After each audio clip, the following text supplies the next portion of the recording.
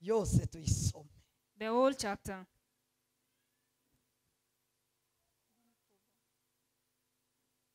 Ijana na mirongo itatu na gatanu. Psalms 135. Tumara tubyina Imana. Then we shall dance for the Lord. Ndababwira byinshi. Ndavuga turabyina turaririmba. We are going to sing, we are going to dance, we are going to sing. Ko turashima Imana. Because we are thanking God. Zaburi ijana na mirongo itatu na gatanu. Psalms 135. Haleluya nimushime. Haleluya nimushime mwabagaragu b'Uwiteka mwe. Komeze. Bahagarara mu nzu y'Uwiteka. Mu bikari by'inzu y'Imana yacu. Mushimire Uwiteka yuko ari mwiza. Muririmbire izina rye ishimwe. Kuko ari iry'igikundiro. Kuko Uwiteka yitoranirije Abayakobo, Abisiraheli.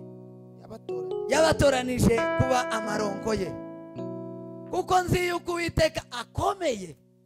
Kandi yuko umwami wacu asumba ibigirwamana byose. Asumba ubupfumu, mubwire ngo asumba abarozi. Asumba abarozi. Bira mugenzi wangu asumba uburozi. Tell your neighbor that God is above witchcraft. Ibigirwamana byose arabisumba. He is above all the idols. Icyo Uwiteka ashaka cyose ashagikora mu ijuru no mu isi. Whatever the Lord pleases, whatever the Lord pleases, He does it in heaven and in earth. In the seas and in all the deeps.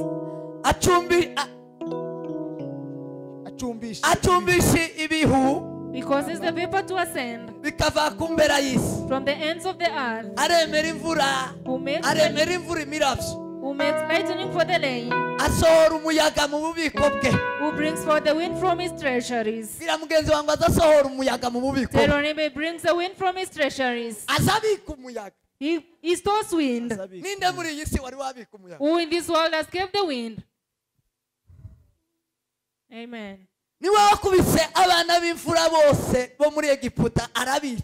smote the firstborn of Egypt, both man and beast. Man and beast. Abantu n'amatungo.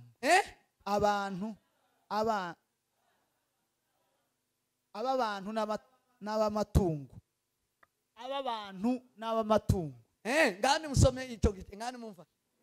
Niwe wakubise abana b'imfura bo muri Egiputa arabica. Aba bantu n'abamatungo. N'abana b'amatungo. Firstborns of men and beasts. Yes. And the firstborns of beasts. Hallelujah, amina. Amen, amen. Hallelujah, amina. Hallelujah, hallelujah. Yakubise abana b'imfura bose bo muri Egiputa b'abantu. Is both the firstborn of Egypt, both of man and of beast. Mukomeze. Yohereje ibimenyetso n'ibitangaza hagati yawe Egiputa. Kuri Farao no ku bagaragu be bose. Niwe wakubise amahanga menshi yica abami bakomeye. Sihoni umwami w'Abamori na Ogi umwami w'Abashani. N'abami b'ibihugu by'i Kanani bose. Abo bose yarabakubise. He smote all of those. Atanga ibihugu byabo ngo bibe umwandu w'Abayisiraheli ubwoko bwe. Izina ryawe asanyaga iby'abatubaha Imana akabigomorera abubaha Imana. He gets from the people who honor him and give to the people who honor him. Izina ryawe Uwiteka rihoreho iteka ryose. Endelea ugeze 13. Nawe uzusoma ukwasa. Izina ryawe Uwiteka rihoreho iteka ryose. Your name, O Lord, is everlasting.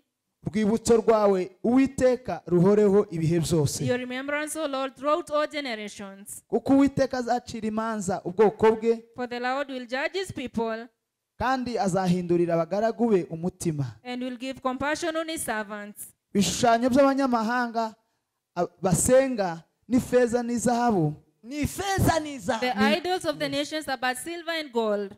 Umurimo w'intoke z'abantu. The work of man's hands. Ifite akanwa ntibivuga. They have mouths but they don't speak. Ifite amaso ntibirora. They have eyes but they do not see. Ifite amatwi ntizumva. They have ears but they don't hear. Kandi nta mwuka uri mu kanwa kabyo, nor is there any breath in their mouths. ababirema bazahanwa nabyo, Those who make them will be like them. n'ubyiringira wese. Yes, everyone who trusts in them. abarema ibishushanyo, abarema uburozi, ubupfumu bazahwana nabyo. Those who make idols will look like them. Wa nzu ya Isiraheli we, O house of muhimbaze Israel, Uwiteka. bless the Lord. Wa nzu y'Abaroni we, O house of Aaron, muhimbaze Uwiteka. bless the Lord. Wa nzu ya Lewi we, O house of Levi, muhimbaze Uwiteka. bless the Lord. Mwabubaha Uwiteka mwe, You who revere the Lord, muhimbaze Uwiteka. bless the Lord. Bahimbarize Isiyoni Uwiteka, Blessed be the Lord from Zion, utuye i who Yerusalemu. dwells in Jerusalem. Haleluya. Haleluya. Amen. Amen. mukomere Imana amashyi menshi. Applaud the Lord. Haleluya. Hallelujah. Haleluya.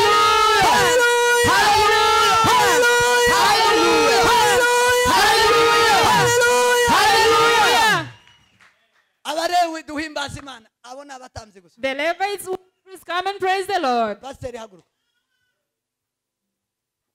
Amamikrofone arabakwiriye abapasiteri. Yo bakwiye. Waheze gira bahimbaza Uwiteka.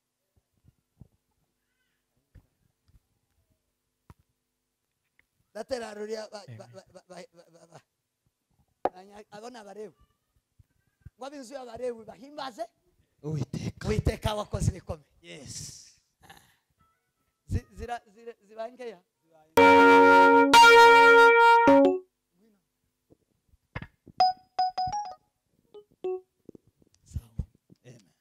Mwegerane babiri babi.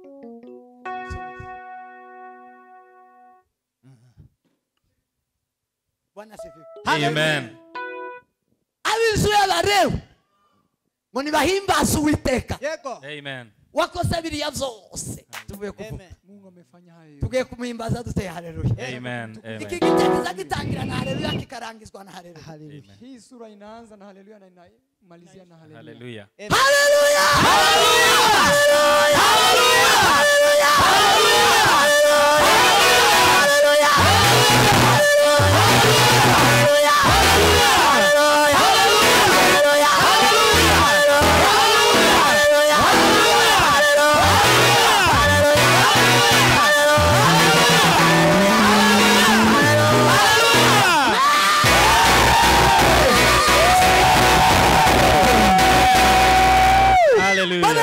Amen. Amen. Ab'inzu ya Israheli House of Israel n'ab'inzu ya Yakobo and the house of Jacob ni abakristu bose bemera Kristo. are all the Christians Amen. who believe in Amen. Jesus.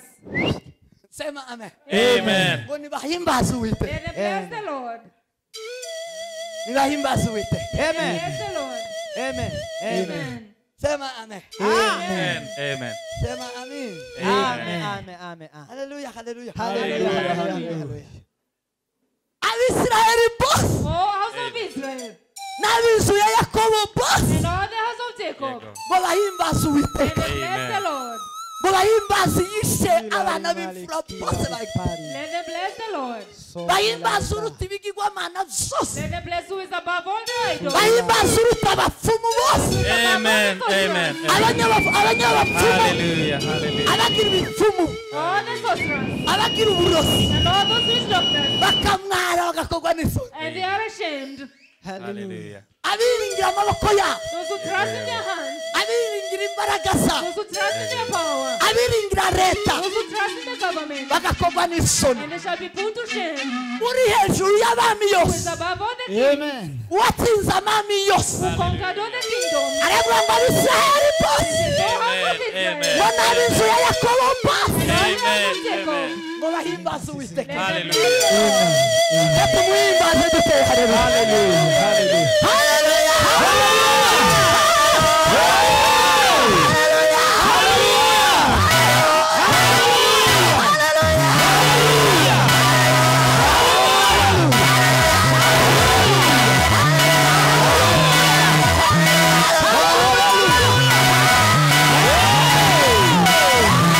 Amen.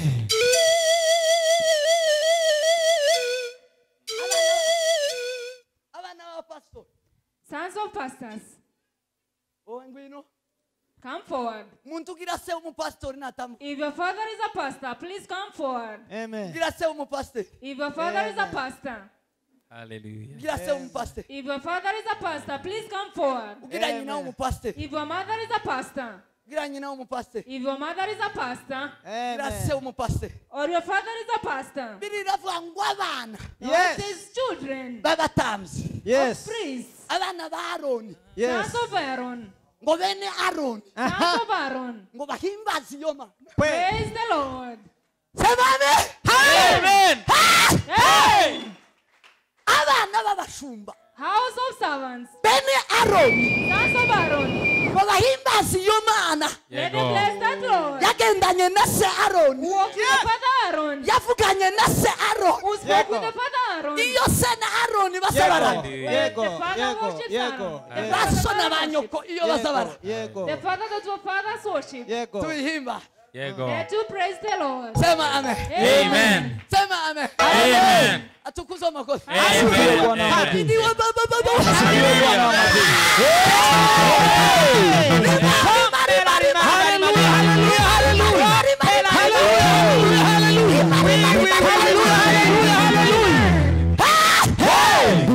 Bwana sifiwe bwana. Imana ishimwe yakoresheje Benjamin wanzaniye ubuhanuzi ngo Imana yamubwiye ngo tuzoshima Imana iminsi ibiri. And God who brought the prophecy, Pastor Ariko Benjamin. Pastor Beta. Thank you Hallelujah. very much. Hallelujah. Twarasenze dushima iwacu. Abapasiteri bari bashiriye iwacu bari baje baranyegera iwacu niho twaza turebera. Pastors came to my house and we used to watch the news from there. Mwacu. In my house. Omare refera aravuga ngo tugomba gushima Imana. And then the Reverend said we're supposed to thank God. Turapfukama turasenga buryo bamaze And we ku. knelt down and prayed after they announced the president. Kwari gutangaza. Hari n'akazi rimwe Wari umunsi wo gutanga. Wa munsi boma. Bari bomasi. The day they announced the president elect. Barangize gutangaza refera aratubwira ngo twese dushima Imana. And then we said we're supposed to come and thank God. Dushima Imana. We thank God. Namangira ngo nuko biruzuye. And I said that is it. Omare Pastor Benjamin And then azakumwe. Pastor Benjamin came to me. Ngo Imana yamubwiye. And he said, God has told me Imana yaramubwiye that God told him tuzosenga iminsi ibiri that we're supposed to pray for 2 days, kuwa gatandatu no kucuma. on Saturday and Sunday. Nibyo kabisa nima. And that is God Amen. indeed. Amen. Nabyumvishije niyo. Amen. That is God indeed. Imana ishimwe, Imana ishimwe. And we thank Muri God rinzi so umwe much. yararinze wo gushimisha aravuga ngo nubona ko mzibagiwe wama. And a singer said, when you see me forgetting, oh God, Ujaje unyibuza. please remind me. Mana ndagushimiye kunyibuka. And God, I thank you for reminding Yes. us. Mana ndagushimiye I thank kunyibuka. God for Hallelujah. Uciye muri Pastor Ben. Hallelujah. Hallelujah. Benjamin. Weze Benjamin. Pastor Benjamin. Bagende barye neza mwitene. Yesu yabakoreye. Amen. Amen. Amen. Sema amen. Amen. Tugiye gutanga haleluya dushima Imana We bene are going yaro. to shout hallelujah. Thank you, God of Aaron. Bene yaro. Children of Aaron. Sema amen. Amen. Uziko turi bakeya. You are few. Abapasiteri.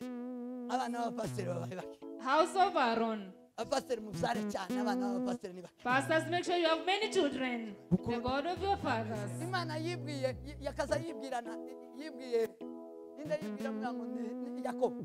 God introduced himself to Jacob. Yibwiye Yakobo iramubwira ngo ndi Imana ya sogokuruza And wawe. he said, I'm the father of your grandfather Abraham. Ngo ndi n'Imana ya so. I am even the God of your father, Isaac. Imana irakuvuga neza waratunga. Ndubona nguku ninguma gukiranuka neza ngakiranuka. Even izozija continue being righteous. kwibwira Yohani mubwire ngo ndi Imana. God introduced himself to my son and said, I am the God. Ndi Imana ya so. I am the God of your father. Kweli kweli. Sema amen. Amen. Cyo gituma bazabandikwa mu gitabo abana basamza zandikwa muri Bibiliya bara. It is the reason the sons of priests are written down in the books. Babamu baba. They are in the books. Umwana utazubona umugabo umwe nawe nabonye umupfumu n'umurozi niwo wavuze wenyine w'umupasiteri aravuga ngo nuwazabyara Only one man who is a fool that said any person that comes from me should never be a pastor. ndamuzi n'umupfumu I know him. That is a witch n'umurozi doctor. naramubwiye ngo That is a sorcerer. I told him the same once. naramubwiye ngo ihanara I told him repent, but he did not agree. umurozi nyine abana be ntibobona Imana That is the source of their children. ariko abana bagira base baza basenga But the n'abandi sons who are fathers who pray, bazavuga ngo imana ya data na mama they say the God of my father and my imana ya data na mama God of my father and my mother. Amen. sema amen Amen. Hallelujah. imana yakazi bibwira ikavuga ngo ndi imana ya Dawudi God ya introduces sogokuruza wawe himself and say, Dawudi I am the God of your ndi imana father ya David. sogokuruza wawe Dawudi I am the God of your grandfather David. ndi imana ya sogokuruza wawe The Dawudi God of your grandfather David. abariyo uramya Amen. sema amen Amen. abariyo Let him be the one you worship. turi mu mashimwe amina amina kubo Amina. Amen. vuga ngo amina Amen. Hallelujah. sema amen Amen. sema amen Amen. munajivunia muza mugenda mukandagira kuko basona bata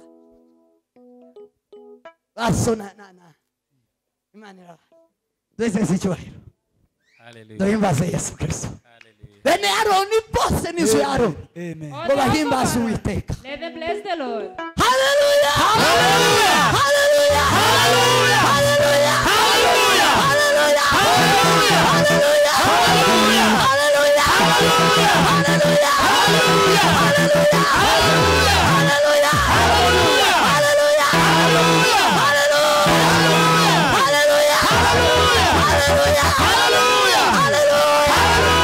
haleluya Amen. Amen. mani wamugisha turangije gusoma Amen. mani wamugisha turangije gusoma Amen. nuko Amen. tugiye gusirimba tubyinira irindi rimwe njye na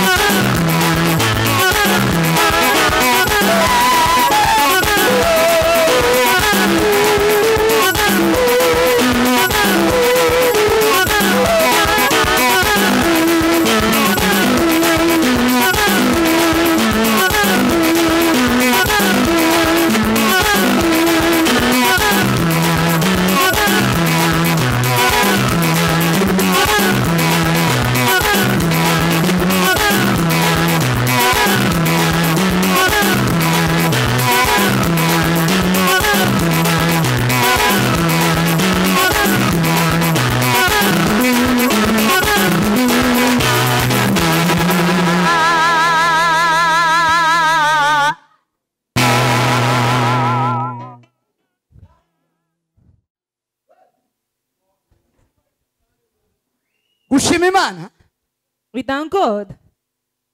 nukugaragaza umunezero It's showing the joy ukurimo. that is in you. Iyo bavuga gushima, When they say thanksgiving, iyo bavuga gushima Imana, when they say that we thank God, nukugaragaza it is a manifestation. umunezero uba mu mutima The joy that is in the heart, ukawugaragaza habona. it can be seen on the face. Ico bita gushima. That is what they call thanksgiving. Munezero ugaragarira mu nzira n'isi. The joy can be shown in many ways. Iyo ugeze mu mwanya wo gushima, When it comes to a time of thanksgiving, munezero joy garagazwa no kuririmba. can be shown through singing. Iyo unezerewe, When you are so happy, Biblia iravuga ngo unezerewe God says, naririmbe. the one that is happy, let them sing. Unezerewe naririmbe. Whoever is joyous, let them sing. Wa unezerewe ririmba. You that is happy, may you sing. Ririmba. Sing for the Lord, sing. Kunezerwa nukuririmba. When you are joyous, you sing. Ko nugutanga ishimwe ry'Imana. And you give the thanksgiving to God. Sema amen. Amen. Sema amen.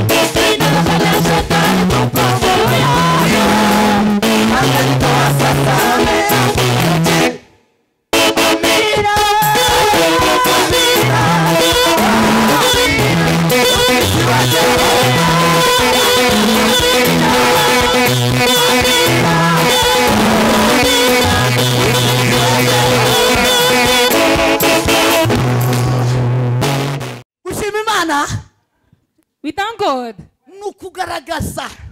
It is to show the joy through a song. Whenever we sing, we are thanking our God. Amen. No one is allowed to sing unless they have joy in their hearts. It is not allowed. That is a fraud. Whenever you sing and you don't have a thanksgiving in your heart, you are a frauder. Fraudster. You are a thief. A thief. Amen. Whoever is allowed to sing for the Lord, whoever is allowed to sing for Jesus, is a person full of joy. If you have joy in your heart, whenever you are happy, you are supposed to sing. Because they have 1, 2, 3. They have 2 or 3 things that God has done for them. One day we worshiped in this place. We prayed and prayed and prayed. And the singers prayed. The intercessors prayed. They prayed and prayed and prayed some more. And God gave us this land. We are full of joy for this land. They are supposed to sing. Amen. We thank God. Thank you, God, is showing the joy that is in your heart. And you release it through a song. And you sing for God. Hallelujah. Thank you, God. Is dancing for God. You dance for God. The word tells us that David, the son of Jesse, he knew God. He knew God so well. In a lone place, just himself. He lived alone. And then God revealed himself to him. And David worshipped alone. He worshipped and worshipped some more. He thanked God. He rejoiced in him and sang some more. And sang. All the time David, he was in fellowship. He was singing. He will sing for God and perform a miracle. And he will sing a song for that miracle. That was his lifestyle. Amen. He's the only man who had a record of everything that God had done. Through him or before him. All was in his heart. Not missing even one. Whenever he came to sing, he will be pleased with what God has done. And sing. After singing, or the demons will go from Saul, or the demons could flee. A person without a thanksgiving for God, they can sing and the demons will flee away. It's not possible. A person with a thanksgiving for God, there are 3 people who can chase away demons, who are allowed to chase away demons. It is a singer, who sings miracles of God. That singer said, I'll sing of the miracles Jesus the Lord has performed. Singing is singing the miracles Jesus the Savior has performed. That conquers the battle. The second person cast away demons.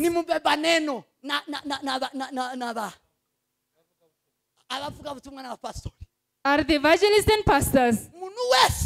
Any person who has the word in their heart, who reads the word, he eats the word and drinks it in the morning, it becomes food and water for them. They drink and eat the word. They can chase demons. The demons can run from him. Amen. Amen. And the third person is a priest, is a worshipper, a person who prays, who is in the wilderness always, a person who lives there away from the people, that's alone in the mountains. Not on praying in your house, is it not enough? No intercessor prays in the houses alone, and no intercessor prays only in the church. No one. A good intercessor. Amen. Amen.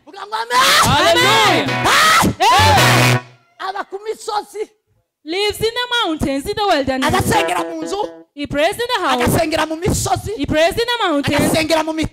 He prays in the water and in the water. He prays at any other place. He prays anywhere. That is a good intercessor.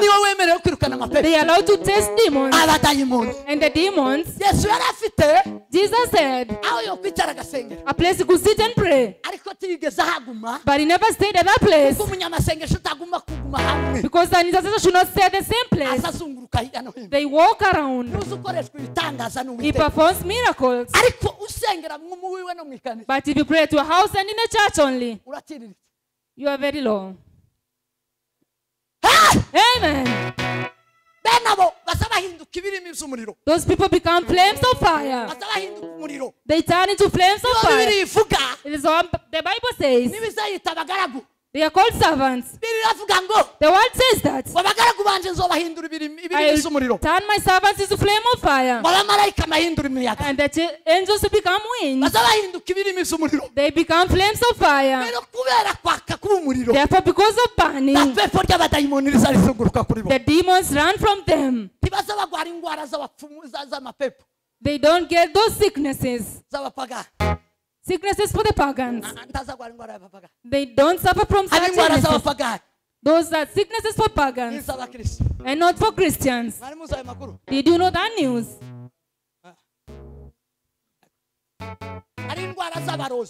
There are sicknesses for sorcerers. Or the old women who are sorcerers. They are supposed to get sick from any illness. And all the men who are sorcerers are supposed to suffer from all diseases. Same case to all the girls who are sorcerers. They are all supposed to suffer from those sicknesses. And the young men who are suffering from that should suffer from all those diseases. But an intercessor can never suffer from just any sickness. Amen. That is what the word says.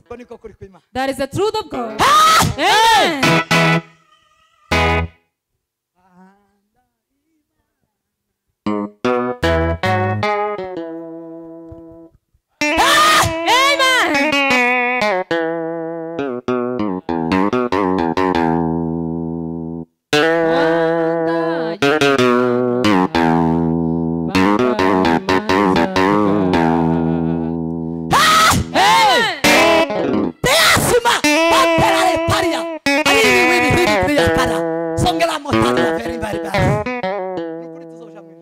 Truly we shall go to heaven.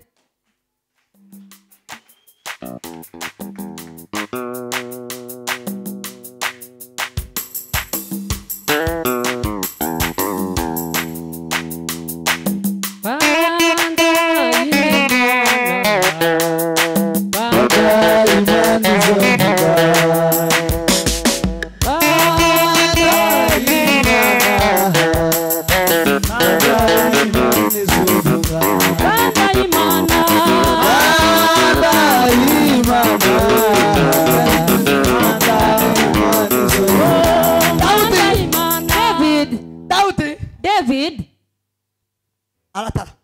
he worshipped. Sema amen. Amen. Aratara. And worshipped some more. Aratara. And worshipped. Umunyamasengesho neza neza. A good intercessor Tazatinya mapepo. does not fear demons, Tazatinya abanyina mapepo. does not fear people with demons. Tazatinya umuntu udasenga. They don't fear people who don't pray. Na umunyamasengesho w'umunyabwoba. No intercessor is afraid of anything. Nta muoga. Tawo. None. Hakuna muoga. None. Sema amen. Amen. Nta munyamasengesho w'umuoga. No intercessor is afraid. Hakuna. No one is fearful. Hakuna. None of them. Kandi Imana yontuma ngo batinye habe na. I can never fear any place that God sends me. Nta mugabo nta mugore wino ufite izuru rirerere cyangwa rigufi. Ureba n'aya maso. Uri muri uyu mubiri. Imana yontungira gatoke ngo mutinye ndaho. I cannot fear any person that God has sent me to. Tawo. None that is living. Tawo. None at all. Cyagituma dawo ba Yohana umubatiza bakaza babwira abatambyi. It is the reason John the Baptist could tell the priest. N'abana b'incira. Yara masengesho bakaza basenga. Those are the prayers they used to pray. Icyatumye Eliya. The reason Elijah. Abira Ahab umwami wa Israel. The reason he told Ahab, the king of Israel. Mwami w'abayuda. The king of the Jews. Aramubwira ngo wowe Ahab. And he told him, you Ahab. Wafashe uburozi. You are a sorcerer. Wowe n'umugore wawe. And you and your wife. Abafumu n'abarozi. You are sorcerers. Mutesha igihugu ibibazo. And you brought these problems upon Israel. Tawe wotinya. No one you can fear. Muntu tubaha Imana ubundi. A person does not fear God. Vuga ngo amen. Amen. Vuga ngo amen. Amen. Vuga ngo abanyamasengesho baba hejuru ya byose. abanyamasengesho hejuru ya byose. Intercessors are above everyone and everything.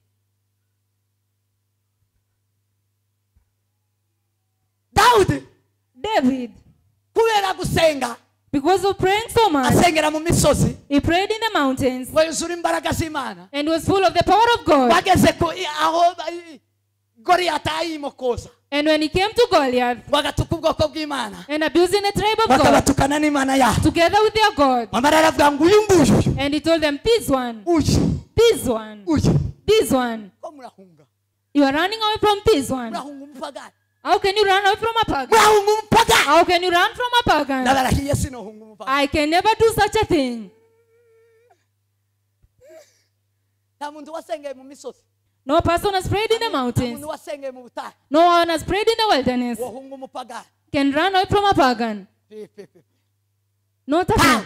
No one. Tawe, None at all. tawe, No one. abazabahunga n'abasengeye mu mazuhani wabo, Those who run away from them are people pray just in their houses. azasenga babayura. They pray while yawning. Ejo nazambwira abacu ndababwira ngo nagiye i Burundi igihe kimwe, Yesterday I was telling my colleagues I went to Burundi one time azi kumwe na refera mu gihuru, and I went to a bush. numvise Imana impamagara nari mu nzu, irambwira ngo sohoka nkwereke. I was in the house and God called me to come out. Come, I show you something. Namasohoka mfata ikoti, And I took my coat and ndasohoka. went outside. Mbwira abacu ngo ndagiye, Imana irambwira ngo nje masenga. And I told my people, God has sent me for prayers. Namazamuka ibarabara ryose. And I just went along the way. Arenga mu gihuru iriya mu makaratusi y'epfo. And I went to the bush. Turajyana nabo. And I went with them. Barangurukira kubera ko bari bazi. They followed me because they knew what I was going to do. Ngomare ndagenda ndegamira ndica. And then I leaned aside somewhere. Ndegamira kuko ari ko Imana yari imwe. And I leaned as God had told me. Ndasenga iminsi 7. I prayed for 7 days, Ndaho hano ndaraho. sitting on the same spot. Misiri 7 days. tamas. No water. Tazo kuki. No food. Mumbe In the cold. hands. Outside. Bacu kumwe. I was with the reverend. Amwe barananirwa bara. And some went home. They got weary. Benu wagahura n'Imana. When such a person meets with God, Wamara agatinya kagore umugore udasenga nga Elizabeth. abo bose muvuze Then how can they fear such people like you've said? na bene wabo bamwe tutavuze batuyine And others we've not said who live in this place. gute How? How? sema amen Amen. Dawudi aravuga ngo njyewe no mwica kandi nkamugaburira ibisi David said, I can kill him and feed him to the dogs.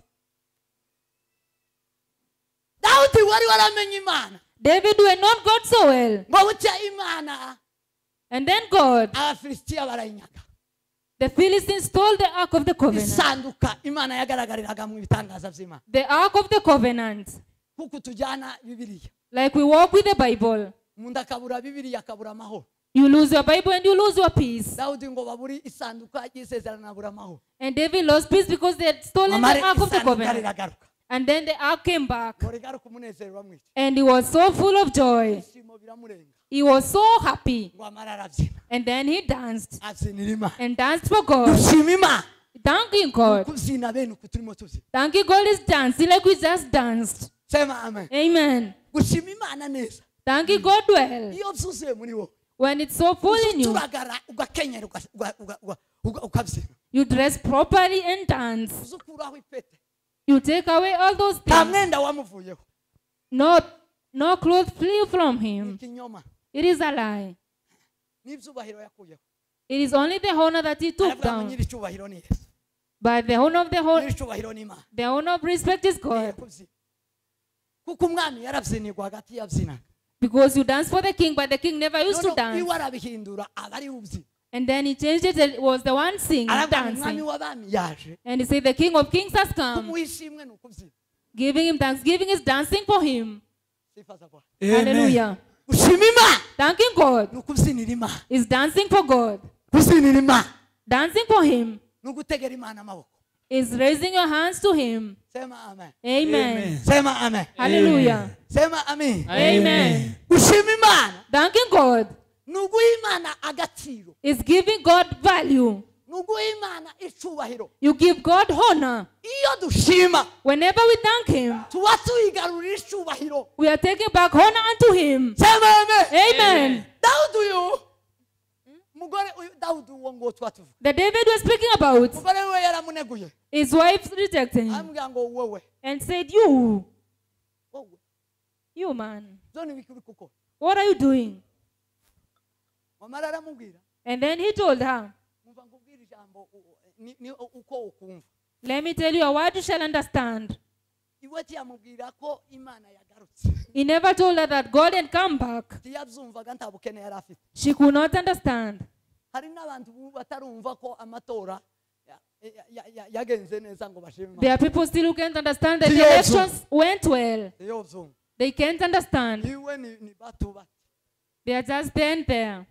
ni ukureba agaso agakura y'amaso They are so full of doubt. bene abo ndi wobabwira ngo dushime Imana ko amatora yagiye neza You can't tell them to thank God because the elections went on well. ntibazakumva They don't understand. Dawudi yabyinye kubera ko Imana bari bagize iminsi batabana David danced because they had many days without seeing God. asubiza umugore wiwe But when he answered his wife, si uko yamubwiye that is not what he told her. yaramubwiye ngo igitumye mbyinye He told her the reason I'm dancing, igitumye nikuyeho icyubahiro the reason I have put down my honor kabyinira Imana and danced for God, niyo yakuye so ku ngoma he is the one who took your father out of the throne bimarira hanshira and put me on that throne. arabitora kubera ko yari azi ko bari ba perezida yari azi ko ari abantu Because he knew that they were a loyal priesthood. aramubwira ngo And he told her, wa mupfafa You foolish wa woman. mugore w'umupfafa You foolish woman. utazi gutahura iby'Imana You don't know to discern the things of utazi God. gutahura imbaraga You z'Imana can't discern the power of utazi God. ureba mwacu You don't look at my home. hari abantu bataza bashima Imana There are people who don't thank God. bakananirwa no kwirebaho They don't even see umwuka him. uhumeka wowe The way you breathe. uzukura he Where do you breathe from? hari abo tutobwira iby'amatora There are things you can tell people tugomba in the elections. kumubwira ngo niki kikuzukijeho I ask them, what woke you up today? wowe iyo twatubyinira When we are dancing, niguhesheje gutera intambwe ukagenda is the one who was made to take the step. nigukuye mu wawe He ikakugeza has taken it from your home to this place. Ah! Hallelujah.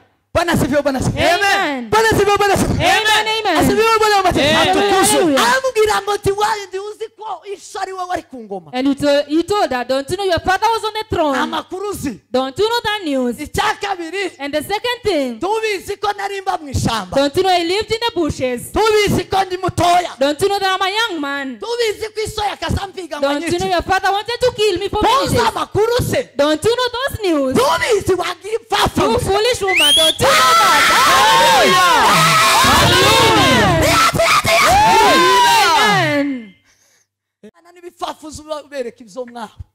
When you want to defeat a foolish person, tell them about their history. Atukuzo makosa. Amen. Ayimidiwe Bwana. Amen. Atukuzo Bwana. Hallelujah. Ahimidiwe Bwana. Iyo mbamzinira.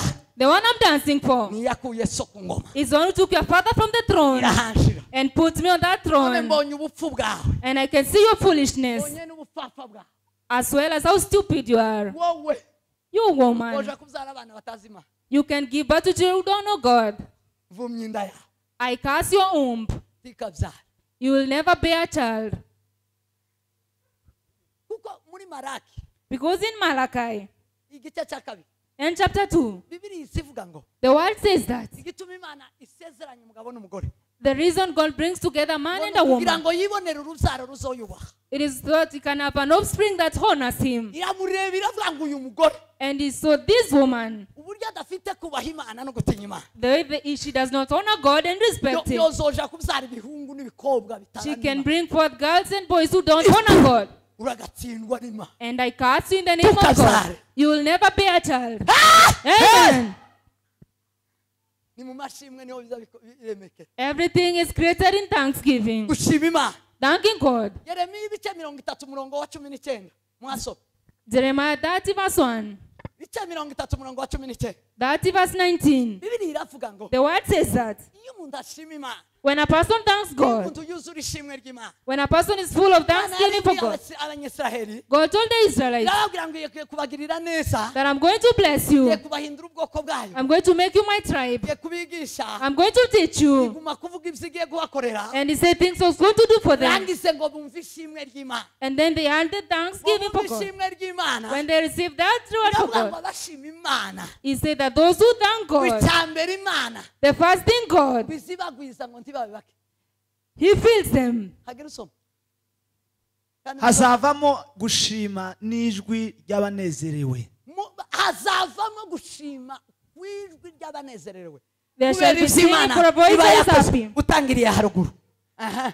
Kandi zabagwiza ntibazaba bake. Iyo habayeho gushima Imana When you thank God, kuko biri like it is today, hazabaho Imana izigwiza.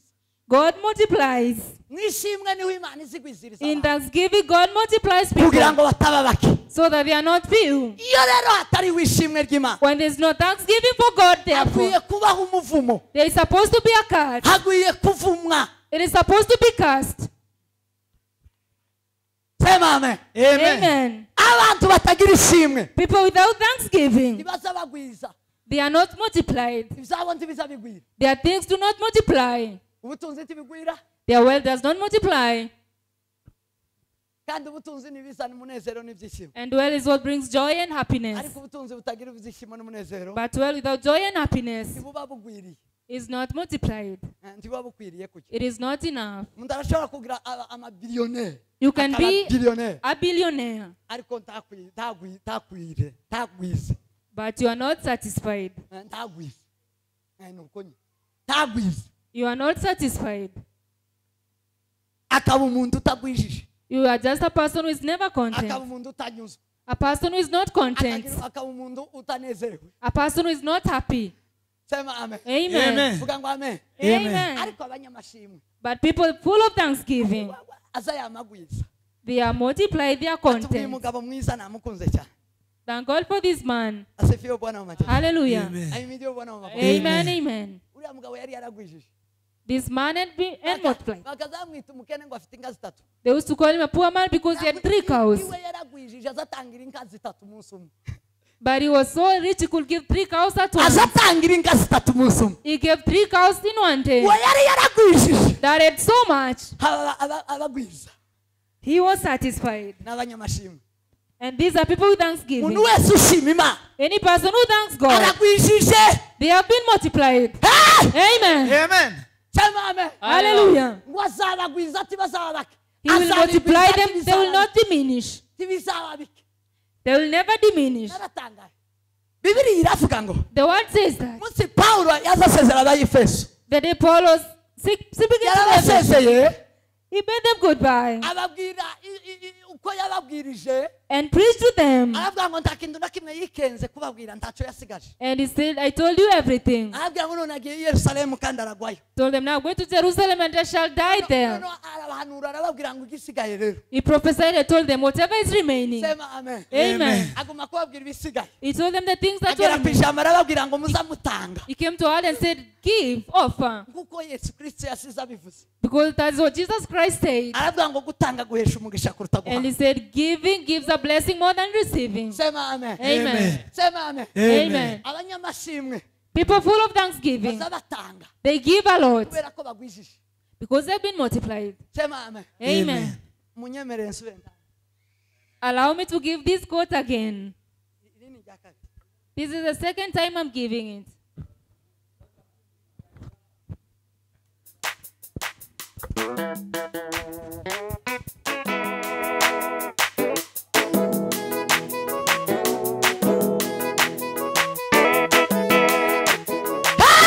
Amen. wese si icyubahiro we. Hallelujah. Hallelujah. Hallelujah.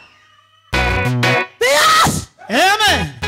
Yela sina de baria. Omekodegaria. ushima Imana Thanking God nukunyugwa. is being content. ushima Imana Thanking God nukugwiza. is to be multiplied. nta uzushima atagwijije. No one can give thanks without being satisfied. ntawe No one at all. ntawe No one. nta uzushima atagwijije. No one can thank God without being satisfied. Sema amen. Amen. vuga ngo amen. Amen. vuga ngo amina. Amen. ayimidiwe Bwana. Amen. Hallelujah, hallelujah, hallelujah.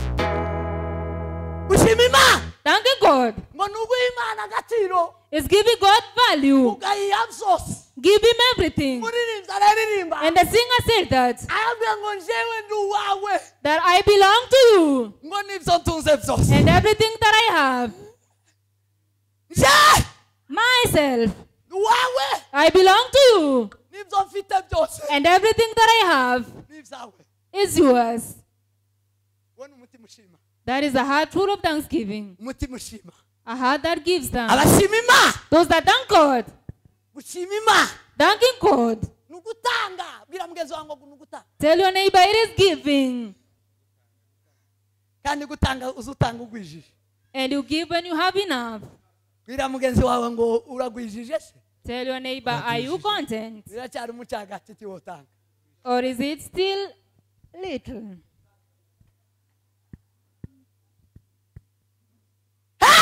Hey! shima Imana we shima Imana. dawudi aravuga ngo umutima wanjye shima Imana. David said, oh my heart, give thanks to namwe God. ibindimo byose mwe And nimushima. everything that is in me, give thanks to namwe God. ibindimo byose nimubishima. Everything in me, give thanks to God. yazavuga ngo ibi bingize byose. It means everything that is around me. bizo mfite And byose. everything that I have. ubundi wewe And who I am. shima Imana. I thank God. shima Imana. I thank God. wa mutima we Your heart. siwibagirwe ibyo Uwiteka Imana Never yakoze. forget what God did for you. asifiwe Mwokozi. Amen. ahimidiwe Bwana wa mabwana. ukibuka ibyo Imana izikora. When you remember what God has done ukibuka ibyo Yesu azakora. and remember what Jesus is doing, hawezi kujishikilia. you can never contain yourself. shima Imana. Thanking God. shima Imana. You thank God ukugwiza. when you are multiplied. nukumva kugwijije. You feel that you are content. murenzi umwana nimza aravuga ngo nje numva mpagijwe n'uwo Yesu. And one artist said, I am satisfied with this Jesus. namenye. Nje numva mpagijwe n'uwo Yesu namenye. Uwo niwe gisubizo cy'ibibazo byanje. numva. Nje numva mpagijwe n'uwo Yesu namenye. Uwo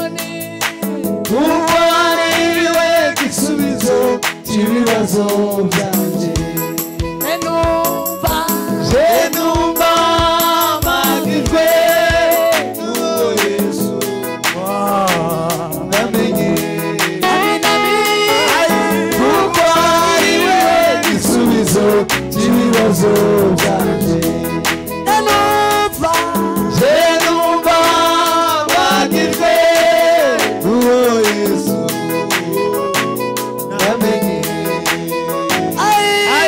kuko ari we igisubizo cy'ibibazo byanjye gushima Imana ni ukunyugwa na Yesu. Thank God is be content with Jesus. Ufite Yesu When you have Jesus, ufite byose. you have everything.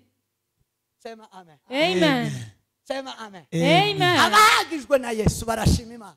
Those who are content with Jesus, they give thanks to God. Abadahagijwe na Kristo But if Jesus is not enough for you, tibashima, you can never give thanks. tibashima, You can't give thanks. tibasabashima. They don't give thanks. Sema amen. Amen. Nasomye inkuru y'umugabo umwe I read the news about one man avuga hejuru yo gushima Imana. speaking about giving thanks to God. Amara aravuga ngo And then he said, umuntu agakora icyaha when a person commits a sin akica umuntu, and kills a person, amara abasoda abapolisi bakaba barahageze bakamufata, and then the police arrest the person, akaba hari igihano uwishe umuntu akicwa, there is a punishment. Whoever kills a person should be killed. hanyuma bakamushyira muri gereza bukeya, Then they put him in prison for a few days bakamubwira ngo guma muno ejo mu gitondo tuzokumanika ku giti. and tell them, stay in this prison, tomorrow shall hang you. Hanyuma And then hakaza abandi bakamwongorera ari muri gereza arindiriye gupfa ejo, others come and whisper to him in prison, waiting to die the following day, ngo akamubwira ngo nguhaye ibihumbi ijana, and tell them, I give you 100,000, nguhaye miliyoni, I give you 1 million, akira amahuzu menshi. receive many clothes. Wamara arabaza And then he asked ngo ese uwo muntu that person, yo kwishimira ayo mafaranga n'ayo mahuzu, can they rejoice in those clothes and that money? yo kwishimira ayo mahuzu? Can they rejoice in those things? Bukavu bigeze kuza batundika umuntu bagatundika abantu bakoze ibyaha. In Bigeze Bukavu, kuza they used to hang people who abasoda committed crimes. nk'umuntu uraye bari mu manike bakamurasa, And a person who is supposed to be hanged the following day, abandi bakaza bamusingiriza ngo ugabinga ijana, and others could come and give you 100 cows. nguhaye amafaranga. I give you money. Ese uwo muntu yonezerwa? Can that man be happy? Yonezerwa? Can they rejoice? Yonezerwa ifaranga bazima Can they rejoice in that money ari muri gereza? when they're in prison? Aravuga ngo And he said, umuntu utiyonezerwa n'icyo n'icyo, a person cannot rejoice in such things kuko uwo muntu because such a man nta rindi jambo aba ategereje. is waiting for no other word. icyamunezeza ni kimwe gusa, Only one word can make them happy. nicyo kumugarurira amagara Bring back life to him kuliko vitu. more than things. Bibiri iravuga ngo ese vyomarira iki umuntu The word says, what is it? ngo gutunga ibyo mu isi byose, Of what profit is it to have ngo everything in the niyakwa world niyakubwira and then you lose your life? zo kumarira iki, Of what profit is it to you? zoba bimaze iki? What profit is it to you? Amafaranga, gutunga amafaranga menshi Having a lot of money utagira ubugingo. and you don't have life. Aravuga ngo umuntu yo kwishimira And he said a man can rejoice akanezerwa and be happy ngo ni burya mu gatondo is when in the morning, ngo baje kumukingurira ngo baje kumurasa, when they are taking me to kill ngo me, yagera iruhande rw'igiti bagiye kumumanikaho, and when you come to the place to be hanged, ngo bakamubwira ijambo ngo turakubabariye they tell him one word, we forgive you, ugasubire taha. don't do this again, go your way. Ngo nicyo cyo umunezeza Only that thing can make them happy kuruta more than kumuzanira ibyo bintu. bringing all those other things. Gushima Imana, Thanking God, gushima Imana, thanking God kumenya Yesu wadutsindiye urupfu is nakoze. knowing Jesus who conquered death. Wewe wari uwo gupfa. You are supposed to die. Ikiza gituma What makes abakristo bashima Imana Christians to thank God? ntibaza bareba hano, They don't look at this place, baza bareba urupfu bakeshejwe na. but the death they were saved from by Christ. Amen. Nari uwo gupfa I was supposed to die nizi ibicumuro n'ibyaha. from my sins and my Iyo sins. mubonye When I see him, narababwiye ngo umunsi umwe Imana yaranzukije hano mu iki, I told you one day God woke me up yambwira ngo ngwino nkwereke Yesu wagupfiriye, and he told me, come and show Jesus who died for you. umare mbona Yesu umwami wanje ambambiye. And I saw Jesus my Savior on the cross. Ariko ataka avirirana pani ibi by'abazungu baza bakora. He was crying and complaining, like the white people do. Ndamubona Yesu, I saw him. ndamubona Yesu I saw Jesus. arataka He was complaining amanitse ku musaraba. on the cross. namubwira ngo mumanure ndamwemeye. And I told him, bring him down, I have seen him. Mumanurire we. Please bring him down for me. Mumanurire we. Please bring him down for me. Sema amen. Amen. Sema amen. Amen. Atukuzwe Mwokozi. Amen. ashangiliwe Bwana. Uwo duhimba Whoever we praise n'uwadupfiriye. is the one who died for us. Hashimwe riruta gushima Kristo. There's no thanksgiving than giving thanks to Christ who died for us. Ibi bindi All these other things nuko yaduhaye ubugingo. is because he gave us life. Yo burite kumuduhana n'ibindi byose. How can he not give us everything else to us? Wadukirije urupfu. Whoever saved us from death, Yo burite kudukiriza igihugu. how can he not save a nation for us? Wadukirije urupfu. Whoever saved us from Yo death, burite kuduheza ikibanza. how can he not give us this land? Atukuzwe Mwokozi. Amen, amen. Ahimidiwe Bwana. Amen. Ashangiliwe Bwana. Asifiwe Mwokozi wangu. Asifiwe Bwana wa majeshi. Haleluya, haleluya. Haleluya, haleluya. Vuga ngo haleluya. Hallelujah! Hey! Ushima Imana Thanking God n'ugutahura is discerning. n'ibitekerezo bitahura It is those that discern, n'ibyiyumviro bikubitiriya those that go far away bikagera ku musaraba and come to the cross bikamanukana mu rugo and come down home bikazamukana muri Kenya. and go to Kenya. Uko niko gushima Imana. That is thanking God. Ariko umukene w'ibitekerezo, But a poor person in thoughts, umunebwe wo gukurura, a lazy thinker, umuntu azamera ubwanwa ntiyibuke ko yari uruhinja, yari urusobe. a man who grows bearded, they don't remember they were once a small Yoshima boy. Imana ati How can you thank God? ukazugira ngo none ndazi ko yigeze kuba urusobe. And they think they were never young people. Azugira ngo ndazi ko yigeze gukikirwa. They don't know they were once newborns. Nyina yamubwira nti yumva, ise yamubwira nti yumva. When your parents speak to you, you can't listen to them. Akaza asa nkaho yamamera nk'igiti. And they Habe n'igiti kizagikura. Ni igiti kizakiki. Kibuye. think they're just stones. So na nyoko ko barakubwira ukagira You disobey your parents. baragukikiye bakaza baguhanagura. And they nursed you and took care of you.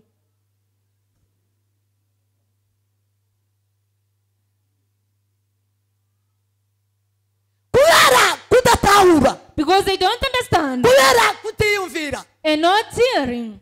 Kubera kutamenya. Because they don't know. Kubera kudakurura. Because they can't Ushima discern. Imana Thanking God n'umuntu utagira ubunebwe bwo gutekereza. is a person who is not lazy in thinking. Wamenye yava, They know where they come from wamenye yaje, and where they are going, amenye ahageze, where they are, wa project amenye ahageze. and projects the future. Amen. Abashima Imana Those who thank God n'abavuye muri Egiputa are people who came from bazi Egypt. neza ko bavuyeyo They know that they came from kandi Egypt. bakamenya ko Imana yishe abana b'imfura bose, And they know God killed all the firstborns abana b'abantu n'abana b'amatungo. of men and animals. Uwo That person tiyoreka gushima Imana. can never fail to thank God. Amen. Hallelujah. Asifiwe Mwokozi wa maisha. Amen, amen. Ahimidiwe Bwana wa mabwana. Hallelujah, hallelujah. Muze tubyinire indiri imwe we. Come, we dance one more time. Abatekereza ni muze tubyinire indiri. Those that are thinking about it. Hallelujah. Iyo nza gushima Imana. When I come to thank God, Sanibuka aho navuye we. I remember where I came from. Namara nkibuka aho ngeze. Then I remember where I am. Namara nkarangiza aho mbayije. And I can foresee where I'm going. Za project ndangiza iyonje. I project where I'm going. Ntabwo mbangenda ndazi iyonje. I'm not walking without knowing where I'm going. Kindagenda iyonje. I know where I'm going. Cyo gituma rimwe na rimwe nzangirika umugisha Imana ikambwira. It is the reason I remember sometimes. Mara nkababwira abantu ngo bino biraba. And I tell the Bino people, biraba. this will happen. Mama mbirangiza. Because I can see them from afar. Nimuhumura amaso. Mwese nimukore ku maso. All of you, touch your eyes. Biri Imana ngo Mana we. Tell God, oh God. Wa Mana we mpumura amaso. Oh God, open my Mpumura eyes. amaso mbone. Open my eyes so that I can see. Maze nkuzanira ishimwe. And then I bring thanksgiving to you. Hallelujah! Amen. Hallelujah. Asifiwe Mwokozi wa maisha. Hallelujah, hallelujah. Asifiwe Mwokozi wa maisha. Amen, amen. Ushima Imana nugutekereza. Thank you, God is thinking. Gira mugenzi wangu tekereza urashima Imana. Tell your neighbor to meditate. Tekereza urishima. Meditate, you shall rejoice. Tekereza uratanga. Meditate, and you shall know. Tekereza uzobyina. And you will dance. Habe nugura igishagasha nutekereza uzobyina. Even though you are confused, you shall dance.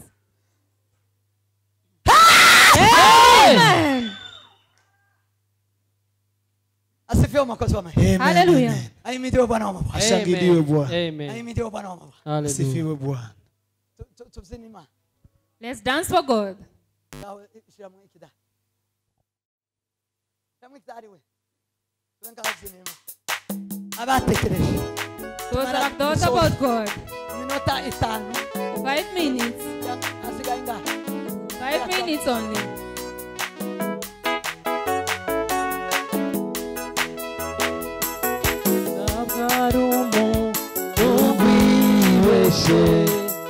Ibuze irabikora rurema yozi ijambo rye rirarema ijambo rye rirarema abarumu tumibeshe ibuze irabikora rurema yozi ijambo rye rirarema ijambo rye rirarema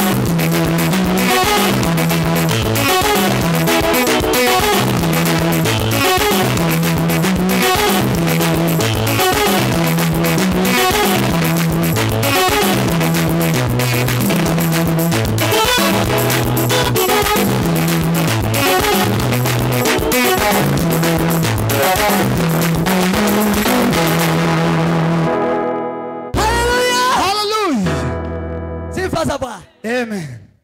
Mvase tusoze tushimwe. Hallelujah. Simama tumalizie kwa maombi. Hallelujah. Mvase